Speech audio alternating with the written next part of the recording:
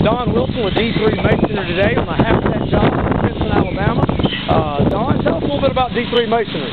I'm a small independent contractor here in Birmingham. Do a lot of work for Habitat, local people around, and been in it for about 20 years. Where did you learn your trade, Don? Started at the bottom. Brick coder, brick mason, whatever. Out here in this business, bricklayer is just a job title. Mainly you do anything out here that needs to be done, if it's code brick, whatever.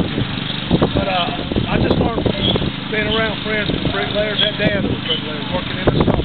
So you say working in the field is going to be the best way for somebody to learn this trade? Yeah, that's the only way you're going to learn this trade. What looks good on paper don't always work in the field. Tell us one thing, what do you like about your job? Well, I mean, I can go back years later and look at things I've done and, show family members from 15 years ago houses that I've rigged.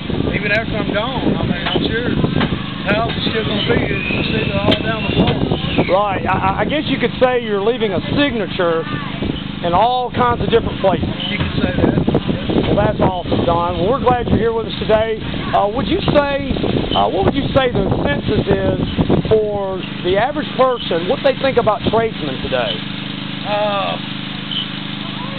This day and time, everybody's in a rush mode. Nobody has time. You find very few bricklayers that'll take time to train. You got to show up on the job and show them that you're interested in what you're doing. It's not just a payday from week to week. And there's still guys. I mean, I'm still learning things, and I've been in it 20 years. Learning things every day. Well, thank you, Don. We appreciate your time today. What we're trying to do with our documentary is to expose the value that's in the art of masonry, tile, and many other trades.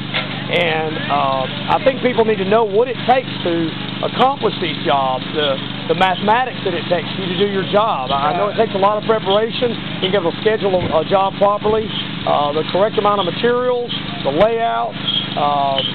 So a person that wants to get involved in masonry or like trades really needs to have a really good understanding of mathematics and how things work together. Exactly.